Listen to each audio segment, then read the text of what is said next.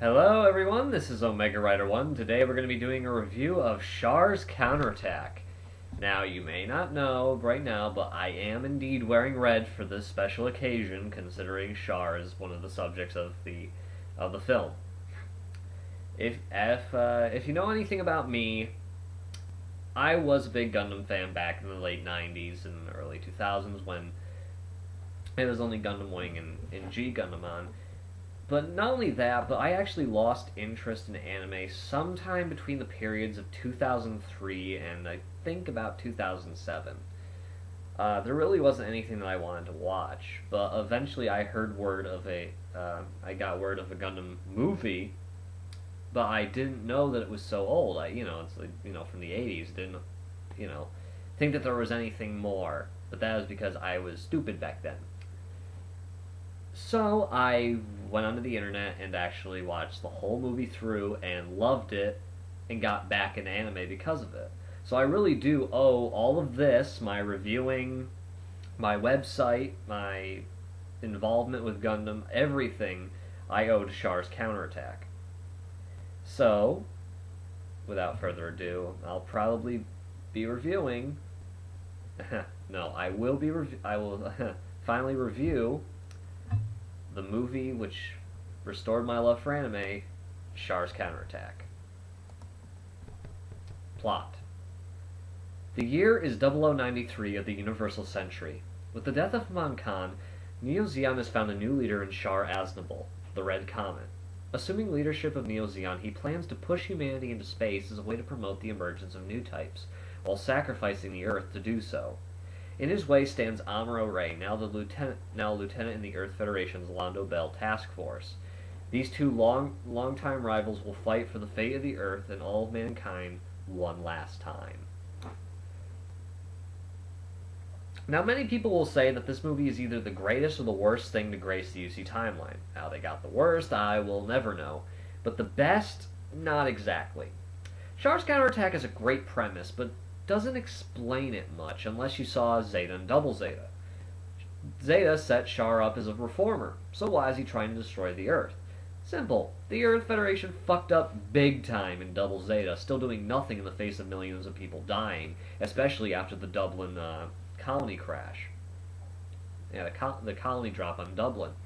Along with the nice 7 years to dwell on it and watch the Fedi some more, though his fight with Amuro is up for grabs. I usually presume that he's having the same dreams as Amuro, but in reverse, but really the whole Lala being his mommy figure kind of thing really threw me for a loop. That really is just weird. Either way, points off for lack of explanation. A 13 out of 20. Characters. Char's Counterattack brings back only 3 or... I actually did get this value wrong in the written review.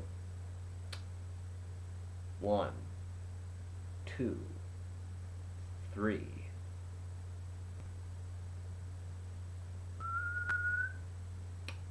4. 4.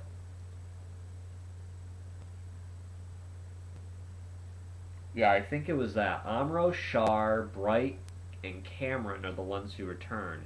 Otherwise, we don't see much of any other returning characters. Well, Lala reappears, but she's not a constant character. She's dead. So, but yeah, Char's Counterattack brings back only 3 characters from the original Mobile Suit Gundam, despite this being centered on Char and Amuro's rivalry.